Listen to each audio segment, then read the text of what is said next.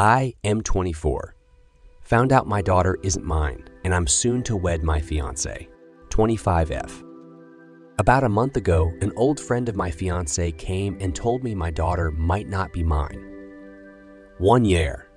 She told me Sarah, fiance, fake name, confessed to her shortly after finding out she was pregnant that it might not be mine, because at the time she had been sleeping with one other guy. Now that we are going to get married soon, she just couldn't keep this to herself and felt the need to tell me. Well, I obviously didn't take the news well, because everything she said contradicted the person I knew for 5 years, faithful, honest, and loving. However, that doubt didn't go away, and I ended up going through with a paternity test. I'm not her father. As you can imagine, has broken my heart. I'm still coming to terms to the news. It explains why she suddenly got pregnant, despite the protection I was using. But I just assumed things happen, and it is what it is. Abortion was out of the question. At this point, I'm not sure where to go in life. The wedding is 2 weeks away at this point. Family is coming. Everything is paid for. My daughter, who I love, turns out isn't mine at all, and I've been raising someone else's kid.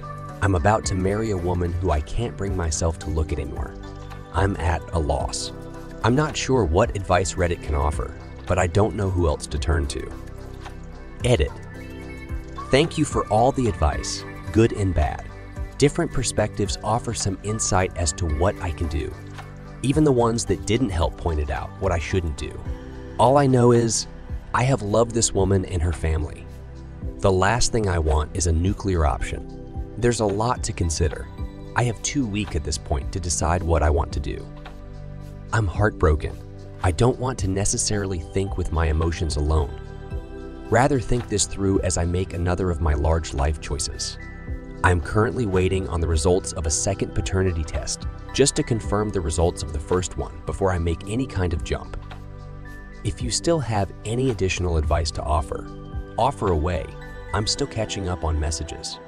There's so many, and I'm taking my time to reflect on each one. Update. I'm sure people would like an update and a somewhat of conclusion to this hurdle in my life. But here's what happened. I read everyone's advice, and a lot of it was very helpful, while others not so much.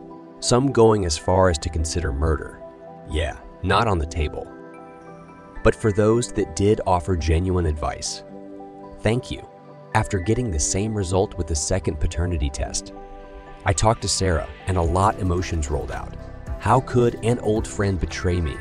I wasn't sure if it was or wasn't yours. I'm sorry. How could you not trust me? She was all over the place. After she calmed down, I got a few more answers out of her. Turns out it wasn't one guy she was sleeping with, rather a total of 3, and they wore protection too. But someone got unlucky and knocked her up. At this point, I should have been furious, but somehow that didn't happen. I had grown numb to the whole situation. So yeah, I decided I don't want to go through with this marriage and put everything on hold. I plan to eventually cancel everything. I called my parents and explained what was going on. They were shocked. Then her parents, same reaction. I was surprised with how understanding they were to the whole situation. Like I said, they're great people. Their reaction only reinforced this. Luckily, the wedding was within driving distance from all attendees, 8 hours being the longest drive. The amount of fallout was minimal, apart from my and her parents.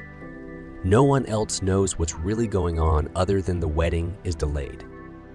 Regarding my daughter, I've come to terms that she's not mine, and any feelings I have towards her were built on a lie. It's not too late to start over. She's still young. Yeah. She won't remember me. As painful as it is, I can't see my life continuing with her.